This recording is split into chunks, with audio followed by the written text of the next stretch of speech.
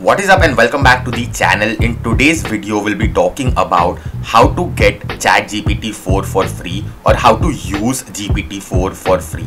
Basically this particular website, that is POE Chatgpt, is being created by Quora, and that is the reason it is one of the most trusted ChatGPT 4 software or tool out there. Let's have a quick look in terms of how this particular website is going to help us in terms of creating the content. And trust me, this website provides you the content which is 100% free of copyright. Let's get started. As you can see on my screen, I'm going to go ahead and share this particular website link in the description below.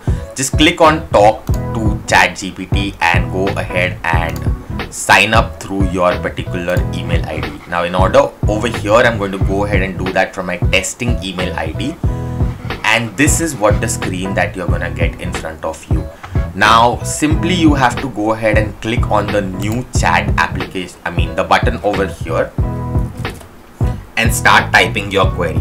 For example, how to grow on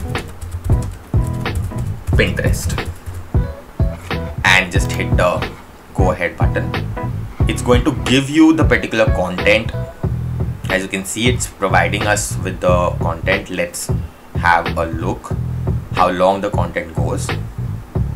If you want, you can go ahead and click the stop button here if that particular content that it has created is sufficient for you, or else after it writes the entire content, it's also going to ask you for additional prompts. For example, if you want the content to be elaborated, so you can go ahead and click on tell me more.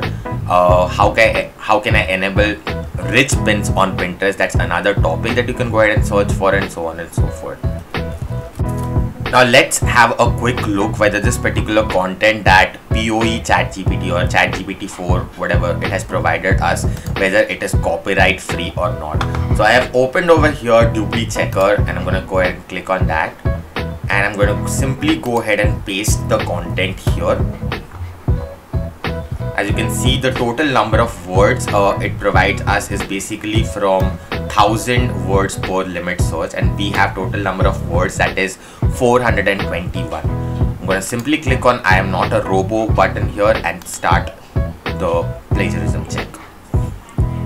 Now let's allow it to go ahead and complete the plagiarism check. It's going to take some time, but if you can see on the screen, I'm going to go ahead and pause the video for that, and the plagiarism check is being completed. As you can see over here, it is 100% unique content that it has provided us, and so I think this is a very reliable software here that we have got from Quora's end.